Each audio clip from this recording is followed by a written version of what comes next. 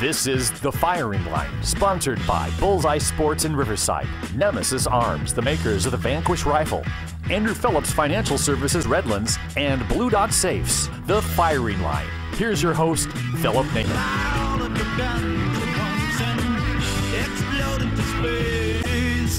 I like smoking lightning. Heavy metal thunder. Hello folks, welcome to Firing Line Radio Show. This is Philip Naiman, your host here on another beautiful Saturday in the great state of California, occupied California. We have not made it to free America yet, but from occupied California, we're still broadcasting here, and I just love the wintertime in Southern California, if you can call it winter. In studio with me today, I have two guests. One gentleman who knows a lot about winter is Brian from Southern California Guided Hunts, a transplant here from Nebraska.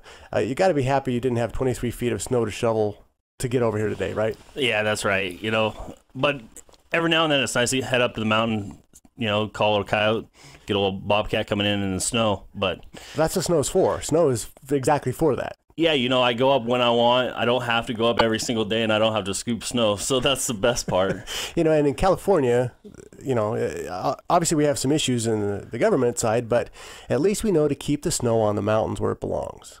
So snow goes on the mountains, and everything's fine. Also in studio with me today, I have Jim Matthews. Jim Matthews from Outdoors News. Well, so it's good to be here. I'm really looking forward to all of your information on that. Now, Jim has a long background in the media business with outdoor writing and began writing in 1980. Before that, actually, I actually started my business in 1980 when I was working at the Sun here in San Bernardino.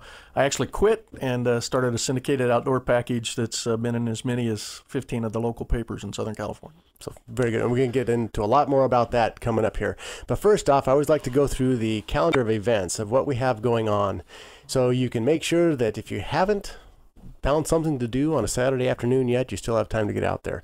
Number one, today, the 5th and 6th, is the Crossroads of the West Gun Show. So that's at Ontario Convention Center. Crossroads of the West, we gave out 24 tickets on our Facebook page. Facebook? That's right. Firing Line Radio Show on Facebook. The GAR promotion, if you like it coming forward. So I can't officially say that if you like it coming forward. So I can't officially say that, but you should go there and like it anyway, because it's going to be a good deal. Also, January 6th through 10th, the guys from Falcon, Hollywood, and Voodoo, they're doing the Costa Ludus Carbine course. This is out at Prado. And this is where Chris Costa, who we had on the show last week, is going to actually be teaching some high-end techniques for working with the carbine. And it's high energy, lots of rounds fired, great course. That's the 6th through the 10th. January 19th, Atlas Firearms. That's the one that I'm going to be putting on. A beginning women's firearms course. Just the basics. Getting from I'm afraid of guns to I'm shooting the center out of a bullseye in 4 hours or less.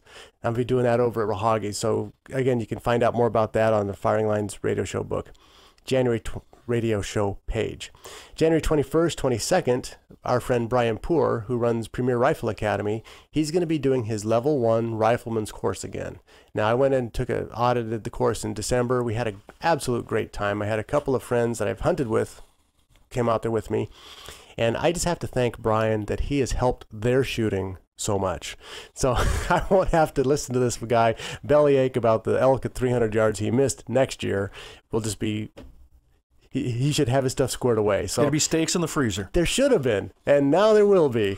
So it's a great course, and if you've never had instruction on proper shooting technique, this guy was a scout sniper. He was a big game guide in Alaska, scout sniper instructor. He's still a SWAT sniper instructor out of one of the LA cities. He knows bolt action rifles, and so it's a great course if you've never been shown that. And you know, oftentimes I talk about some of these courses and taking them and so forth, but the idea is go find out what somebody else knows. You know, Jim, you've been shooting for how many years? Oh, I don't know. I'm 59, so I guess that would be 58 and a half years. 58 and a half. Do you think if you spent an afternoon with somebody like Dan Carlisle? Oh, it has helped. Well, they all give up on me after a period of time, but I've had great instruction over the years, and it helps everybody around me. But I think I'm hopeless. They always laugh. I had some great instruction from a shotgun shooter by the name of Nick Sisley. He's a longtime writer, and he's one of the finest shotgunners I've ever seen. And he finally looked at me and said, I really think you're hopeless. And he said, let me teach these other guys. He said, have you ever considered golf? Yeah. He said, the ammunition companies love you, don't they? I said, yes, they do. So the point is, when you go out there, just keep an open mind, learn the new techniques. You know, you may have been doing something one way and maybe it works great. Maybe there's another way to do it. So I think it's a great ideas to go out there and I only recommend courses with good people. So, you know, they're easy to get along with, very knowledgeable. It's a lot of fun. Jen. But doesn't he also, because his course kind of gets your heart racing, correct? From the pictures I've seen you doing, there's some action shots, stuff like that moving around. I mean, doing SoCal guided hunts, I mean, when you get that coyote or bob, that also benefits for when you go out hunting, that you've had this little bit of training to where you can get your heart racing, figure out how to shoot under pressure, because ultimately when you go out hunting, you're going to be under pressure. You're absolutely right. The heart rate's going to be up. And he does have some different courses where he makes you move, change positions, you run 100 yards and take out 3 more targets and move on. And it's designed specifically for that because bench practice can get you so far. Basically, bench practice is good for sighting in your gun. Yeah. You know, learning the fundamentals of trigger technique. But field practice is what makes you a good shot. And so you're right on that, Brian. That's correct. We're always right. Correct. Okay, so January 26th and 27th with Five Arrows Tactical Training, we're going to take the lever action training course. This is a lever action self-defense course. Now, I talked with Darren, who runs Five Arrows Tactical, about this a while back. I thought it was just going to be interesting, right? That'd be interesting. But if you really think about what could happen in the legal system right now, folks, with semi-automatics under fire, the next best way for home defense could very well be a lever action 38, 357, 44 Magnum, 4570 if you're in a bad neighborhood. But how else could you have multiple if they make semi-autos illegal? So this is something to think about. And I think Darren's been thinking ahead on this is, you know, a lever action like a Henry's or a Puma or one of those Marlins, even 38, 357 Magnums. Now the Winchesters are back. Yeah, that's a lot of firepower and a good way to learn how to shoot those. So we're going to take that 26th and 27th. And then on February 4th and 5th is Brian Poor's Premier Rifle Academy Course 2. If you've taken his first, you can take this. This is the advanced one that you were talking about, Brian, where he goes from 400 to 800 yards. And multiple locations and get your heart rate running and teaches you shooting under pressure, pick target identification, drops, windage. This is the great one. And it's all with bolt guns. Yeah. Well, you can you could bring an AR, you know, like. But it's primarily designed for hunters. It is. Yeah. It's not a tactical course. It's mostly a hunting type course. It's a little bit of both because on that long range shooting, you really are talking some tactical issues and controlling your scope and your drops. But it is, and it's at Burro Canyon. So that's the 4th and 5th, and go to premierrifleacademy.com for more information on that. So that's all we're doing in the next month. How about you? You're going to all those, right? I go to everything every day. Well, one of the other things that I've been doing, gone out a couple times now, is I've been doing some local predator hunting. And I met this guy named Brian, who runs this company called Southern California Guided Hunts, or SoCal Guided Hunts. SoCal Guided Hunts. And because we don't want to put down Occupied California, it just ruins the whole thing. Yeah. SoCal Guided Hunts, and he's been running a real neat little thing here where for an entire day he'll take them out, or half a day or whatever it is, locally chasing coyotes. And we have a ton of coyotes locally. It's a great way for somebody who's getting started in the outdoor sports and the hunting to learn about calling, setting up, going out. Wind, everything. And I just discovered him on Facebook. And so he's one of my Facebook friends on my Outdoor News Service Facebook page. Yep. And so these guys are doing a great service here in Southern California, and it's pretty cool. I'm excited about meeting him today. This was fun. Yeah. Well, good to meet you too, Jim. But like you said, you know, it's all about getting the fundamentals down, your wind, your elevation. And with coyote hunting or predator hunting, period, we get quite a few of them in, you know, using calls, where if you deer hunt in Southern California, good luck. Yeah, good luck trying to get one. Hey, where predator hunting, you know, we got a pretty good odds of calling you in one. Well, you've got the deer population. I think I read at one time for D11 zone was 1 deer for every 1.5 square miles. I think we have a heck of a lot more coyotes than that. Yeah, there's a lot. Yeah, and you can hunt in Riverside County. You can hunt in San Bernardino County, LA County. There's lots of different areas that you can actually take off and shoot. You don't have to drive all the way to the Sierras for that. Correct. Well, and that's the nice thing about, varmint hunting is that you just need a basic California hunting license. Depending on the area that we go, you may or may not need an additional, stamp. But other than that, I mean, or a Bobcat stamp. Yeah, you need a Bobcat stamp. It'd be good to have one with you. Yeah, always take one. Always bring a cat tag. Okay, and we're going to be right back here on Firing Line Radio Show.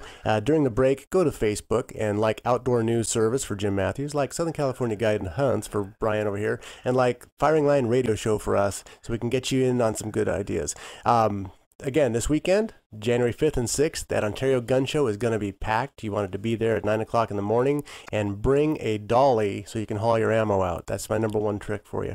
Folks, we'll be right back after this. This is the Firing Line. This portion of the Firing Line is sponsored by Nemesis Arms, the makers of the Vanquish rifle. And now back to your host, Philip Naiman. Hey folks, welcome back to Firing Line Radio Show. This is Philip Naiman, and again I'm joined in here with Jim Matthews and with Brian from Southern California Guide and Hunts. Jim is with Outdoor News Services. Yes, S. Service, Outdoor News Service. Not that it matters. Nobody ever looks that up on the web anyway. Well, if they did, what would the website be? OutdoorNewsService.com. Not services. No S on So what is it again? Outdoor. You're messing with me now. He's messing with me. I'm helping you now. You have to repeat it 3 or 4 times. Outdoor News Service. Come on, all the shooters on this audience are much brighter than that. They've got it already. Well, and if they didn't, they'd probably be over at SoCal Guide They're and all Hunts. they're all already checked by it on a regular basis anyway. But hey, that's why we're linked up. So if they can't find you, They can find you through my page. And what would that vice be? versa. What? What? SoCal Guided Hunts. .com. SoCal what? Guided Hunts. Guided Hunts with an S. .com. How do you spell dot? Oh. All right, now I'm messing with you. So, folks, just go out there. We've got OutdoorNewsService.com and Brian over here at SoCalGuidedHunts.com. And look them up. They've got some great things going on there. And also, obviously, the Firing Line Radio Show Facebook page. Dianne Feinstein. Oh. I know it's a new year, and we don't really want to talk about ancient topics like Dianne Feinstein, but she's making more news again. And she came out with her new and improved assault weapons ban, which we all got a flavor of last week. Jim, what do you think about it? This is a nice family show. I can't say what I think about it and her, but it's just more insanity from that crazy lunatic fringe that's in Congress. Any specifics? Oh, well, one, she's hypocritical. I mean, it's okay for her to have armed guards protect her, but she doesn't think that we should be able to have firearms in our home. And I think she would ban them all if she had her way. She actually said that, and I have that link up on Firing Line Radio Show, where she said that Mr. and Mrs. America, turn them all in. If I had that in my power, you would do that. Okay? That's her words on our Facebook page. You know, you talk about the gun issue being safe and her having armed guards. How about Obama and his crowd criticizing Wayne LaPierre of the NRA, who said the only way to stop a bad man with a gun is a good guy with a gun, and maybe we should have armed people in schools. Okay? Now, he was criticized, all the whole liberal press just, whining and howling at the moon and gnashing of teeth about how could he ever say that.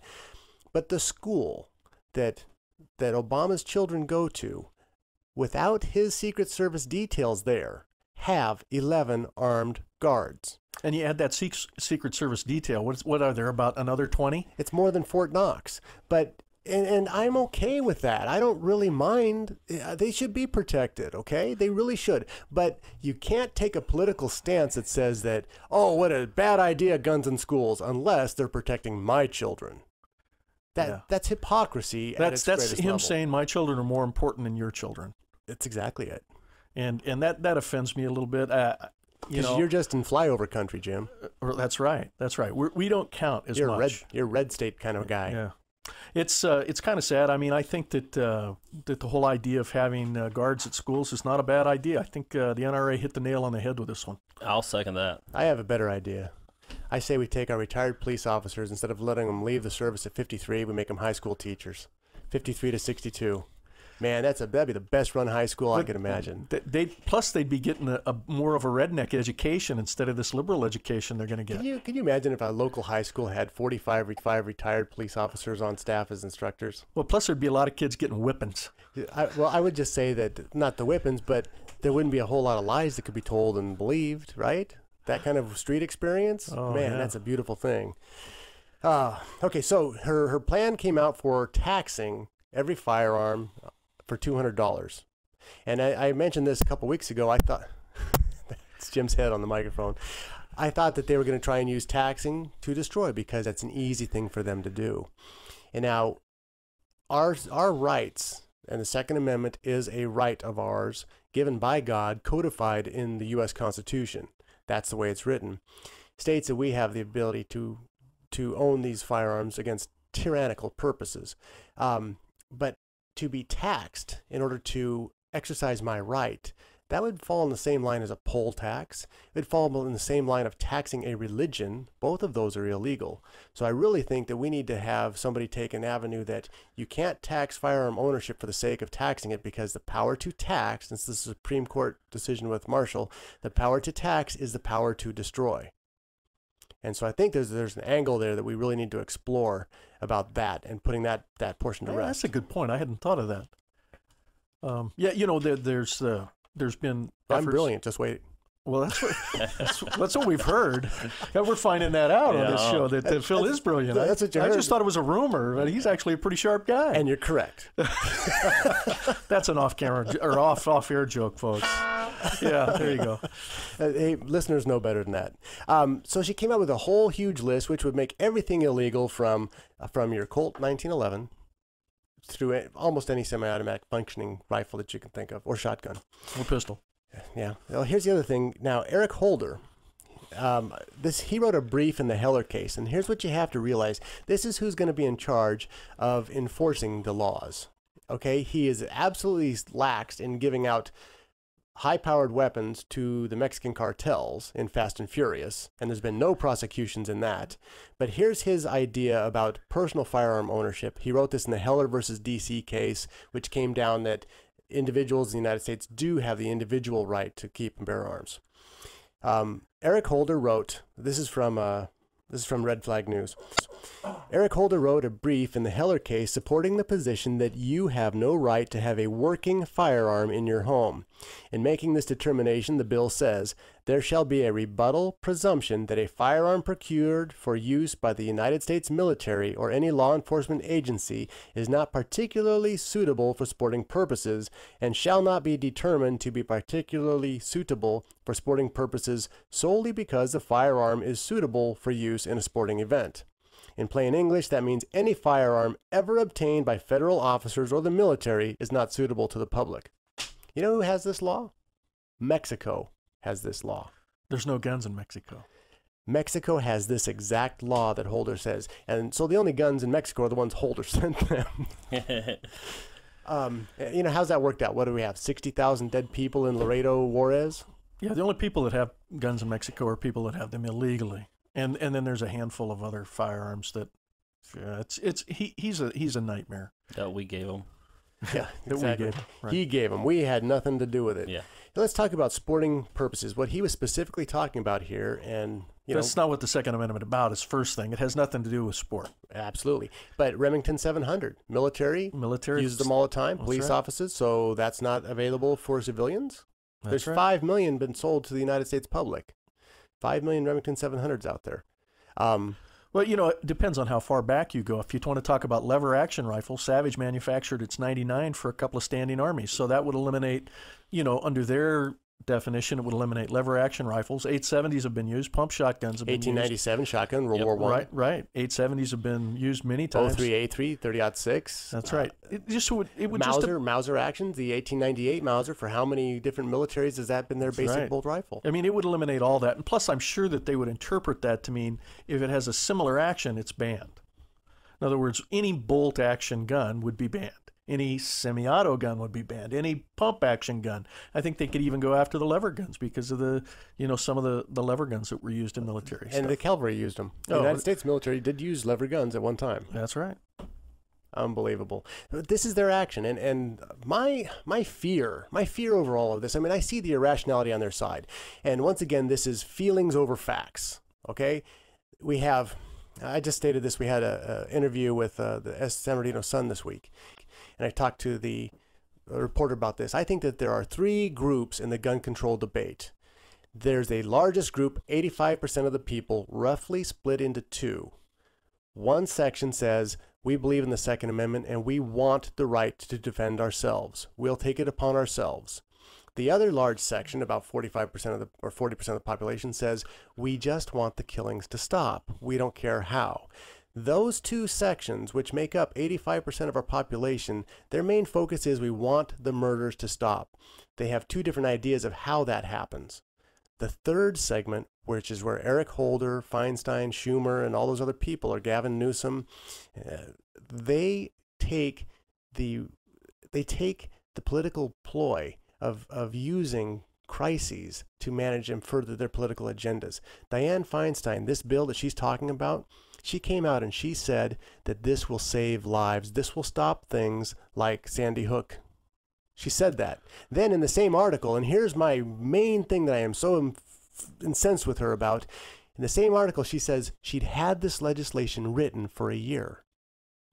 So if she had legislation that would have saved those children and she failed to bring it up because she wanted to make sure Obama got reelected and she was waiting for the right time, I find her complacent, involved, participating in, because she allowed it to happen if she felt it was truly in her power to stop it. By this legislation, she withheld it for the correct political time that she could spin out and get the most traction for it. Yes, no? True. Oh yeah, absolutely. She's a disaster. There's no doubt about that. I mean, and plus she's wrong. And we'll be right back here on that word from Jim on the firing line after this. This is The Firing Line. This portion of The Firing Line is sponsored by Bullseye Sports in Riverside. And now back to your host, Philip Naiman. Well, I won't back down.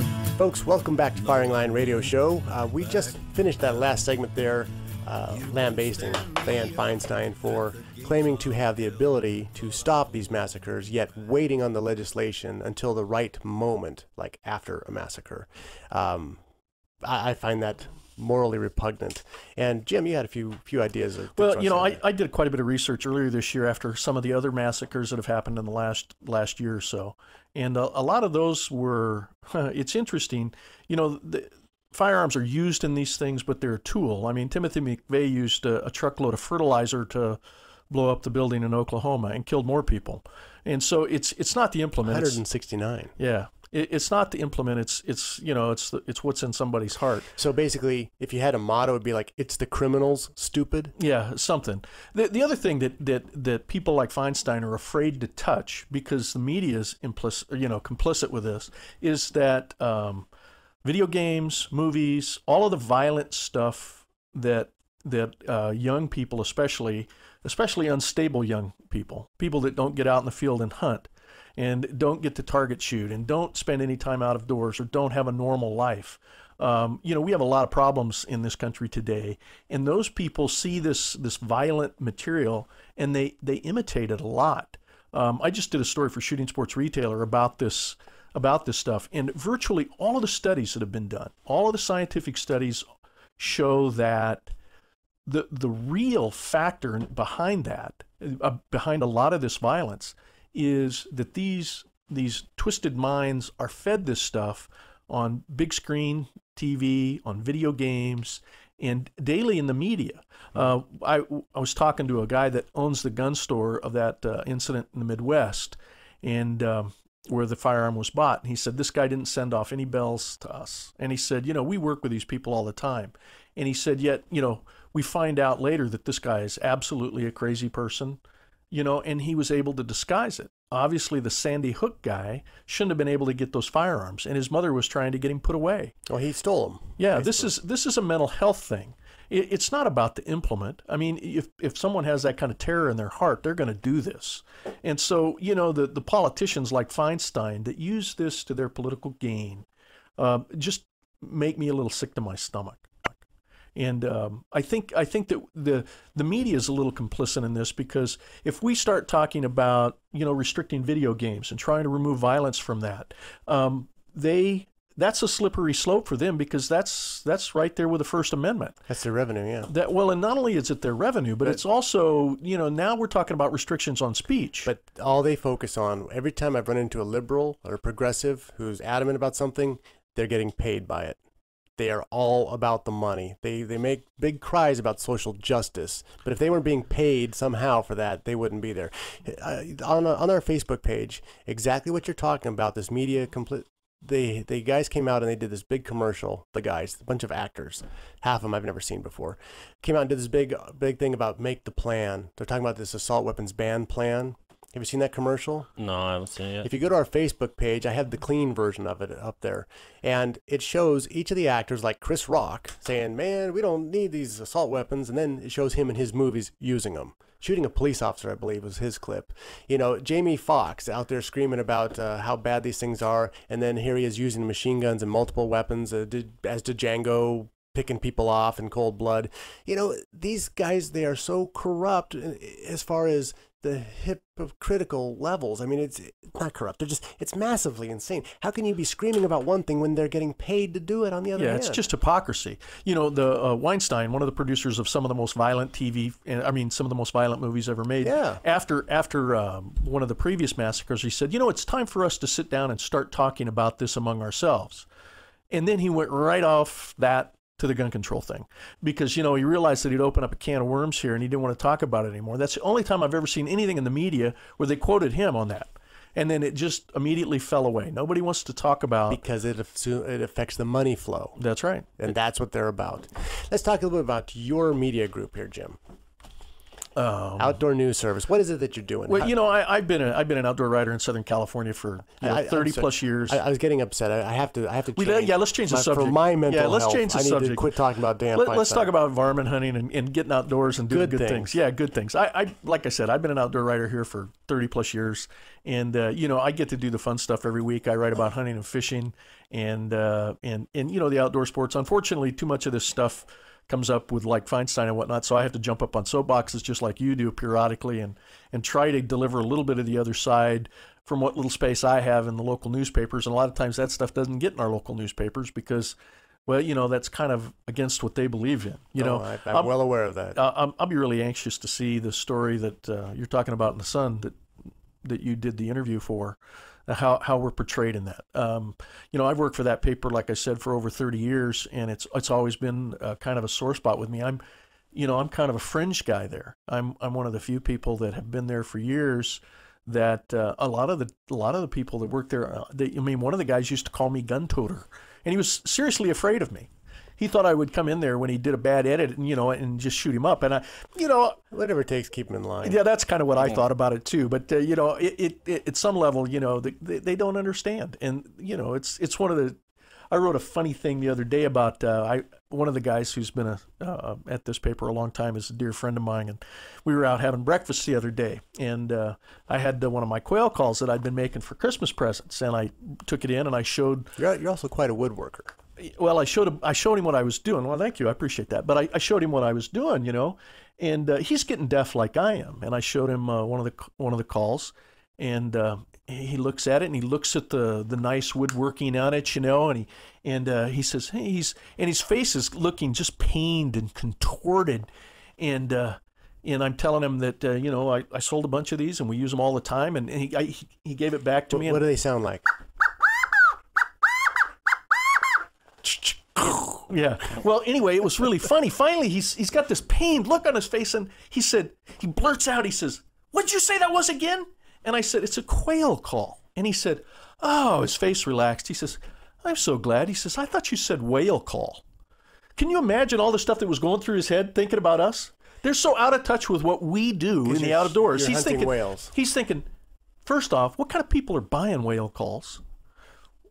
What do they do with a whale when they call one in? We park it in front of Barbara Streisand's house. That's such a simple thing. No wonder his head looked like it was about to explode. He didn't know anything about what we do. It was a riot. I had a good time with him that day. I'll tell you that. A whale call. A whale call. Yeah. So I had to write about that in my column. But Yeah, and like I say, I've covered this political stuff for years, and I'm like you. It's just getting to the point where, one, there's never a fact in any of this information. No, and like you said, this guy was so out of touch with it. Some of the writing. And this is a guy that actually knew more than the average Joe in the media, because one, he's read my stuff for 30 years, so he knows me and he knows this stuff. But he knows some of the. Well, let's be honest. Predator calling. We've got a great guest here talking about calling predators. That's where, let me just describe it for the folks that may not be. Put some pictures to it. Yeah, predator hunters. This is where you go into the field, dressed to look like a bush, smell like a skunk, and sound like a dying rabbit. So basically you're an Occupy Wall Street person. Well, and you think about that, for a person that's not an outdoorsman and just doesn't get it, that in itself, though, they look at you when you're dressed and doing all this stuff, they think, that's a strange bunch of people. But I could take your quail call, probably calling a coyote with it. Oh, I use them all the time for that. Yeah. Yeah. I mean, it makes a great, bad, ugly noise. Can you do... Yep, right there. I mean, folks, it just for the PETA people listening, I did not do anything to a quail to make that happen. No, that was Jim. No, and there was no... What do they always put on the thing? No animals were injured in the recording of this. No, that'll be later. Well, you talk about their lack of knowledge, and there's one thing more to touch on the gun control. They keep talking about these bad semi-automatic pistols that every time you pull the trigger, a gun goes off. Okay, this is their big complaint, and that's why semi-autos are bad, and that's why you should shoot a revolver. Well, folks, this just shows the lack of understanding of firearms. A revolver, let's say a 1950s police revolver that LAPD carried, the Model 19 or Model 10, 38 Special, you pick it up, you pull the trigger, it's called the double action. As you pull the trigger back, the hammer comes back and the cylinder revolves. It brings a fresh cartridge underneath the firing pin. When the hammer comes all the way, had it right the first time. Trigger comes all the way back, the hammer falls, the gun fires. Then you release your finger, pull it back again, and the same thing happens. Every time you pull the trigger on a double-action revolver... It's a semi-auto. Exactly. Yep. And so their arguments are specious. They because guns are black or they're semi-auto, they think that they're bad. But these have existed for 100 years. Over 100 years for a double-action revolver. Well, and I know your favorite varmint rifle happens to be one of those semi-automatic ugly rifles too. Oh, yeah, it's not ugly. But it's actually it's pretty not cool. Black. It's hydrocoded. It's hydrodip. Yeah, it's not black. But it's that looking like a bush. That you're right. It is looking like a bush. But if you want to classify it as automatic and it being black, semi-automatic, it's semi-automatic. Yeah. And we're going to talk about his favorite varmint rifle, coming back here with Brian from SoCal Hunts and Jim Matthews. This is Philip Naiman from Firing Line Radio Show. Go to our Facebook page, Firing Line Radio Show, like it, and we've got some surprises for you. There. We'll be right back after this. This is the Firing Line. This portion of the Firing Line is brought to you by Andrew Phillips Financial Services Redlands and Blue Dot Safes. Now, Philip Naiman. Brought to you courtesy of the red, white, and blue. Hey folks, welcome back again on a wonderful Saturday afternoon here, and you're probably just leaving the Ontario Gun Show with 16 crates of 223 ammo. Brian, you were talking a little bit about the internet sales of firearms, ammunition, and so forth that you heard about this week. They have 3 semi-trucks of ammunition for the Ontario, the one company brought out for the Ontario Crossroads Gun Show. 3 semi-trucks.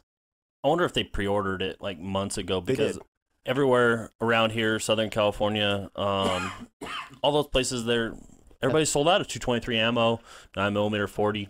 All that stuff's gone. What about guns? You walk in there, there's a rather large international shop here in the Rancho area, and I could not believe how few things they had. I guess if you want selection and you want somebody to be able to get you something, you need to go to see Vince at Bullseye Sports, because he can still wrap it up for you. But those big box stores, they're useless. Yeah, or else some of the places where I picked up some of my stuff is the CaliforniaGunTrader.com. No, you mean Vince at Bullseye Sports. Yes, I understand, but you can pick you up mean used Vince stuff. at Bullseye Sports. He'll order for you. Okay. Some of us just buy lots of bullets and reload our own. Yeah. Reloading's a great thing. We're actually going to do a show coming up. We did a little bit on metallic reloading in the past, but I want to get more into it and have a master reloader from the NRA come out and bore you to tears on that one. I'm not sure 3 semi-trucks will be enough That was one of the companies. That was one of the vendors. Well, but I'm just saying they'll be gone. They'll be out of ammo by noon, don't you think? On Saturday before your show, they'll be out of ammo before the show starts. That's the way I won't started be this surprised. segment. Hey, do you have fast passes to get us to the front of the line? I do. That'd be fun, you know. While everybody else is waiting in the line, we get a cut to the front of the line. That's right. We gave out 24 tickets to the gun show for people who liked the Facebook page, and the tickets are at will call. And we need to edit this so we those of can you just who say won- that they're already out of ammo because this show airs at 1 o'clock. I'm sorry, I forget that we do some pre-recording. Yeah. I didn't. We're taken care of. So 1 o'clock is when the show came on, but your stuff's at will call, and life will be great. We had 24 people going out there. Let's talk more about predator hunting. Sitting like a vegan, dressing up like a bush, making sounds of a dead cat. There you go. Thank you, sir. Jim does not leave home without that. Yeah, I know, huh? I should have brought mine in, but it's all good. That's one's enough. One Yeah. per studio. Yeah, so we wake up early morning too. You know, we're out in the field before sun up. So there you go. That was a good one. Then no animals were harmed in the filming of this segment. Yeah, so we wake up early morning, head out Yeah. before sun's up. We sit down. We call them sets. We'll do about 30-minute sets, and I use a digital game call now. I've switched over to going electronic. Got a decoy that. You get less headaches that way, huh? Instead of blowing for 20 minutes, that's a long day. Yes, it can be very long, but it's nice for when I take people out. Is ultimately what I'm going to be doing is videoing your hunt while you go out. So that way you got memories of that hunt, taking you out, calling in your first coyote, and now you've got that. For a lot of people, you know, it's all hearsay. Oh yeah, I called it in or I done it. Now I have a video for you. So that's why I want to get away from using a mouth call. But all fells, you know, I was out 3 days ago and electronic call, battery died in the middle of a set, so I had no option but to go mouth call. So you need to know. That's a great thing about electronics is they do fail. Right when you need it to, you know. Yeah. Well, that's hunting. Things happen. So somebody gets a hold of you through SoCalGuidedHunts.com. Or on SoCal Guided Hunts on Facebook. They click in, say, hey, I want to go coyote hunting. Yep. You call them up, you book the day.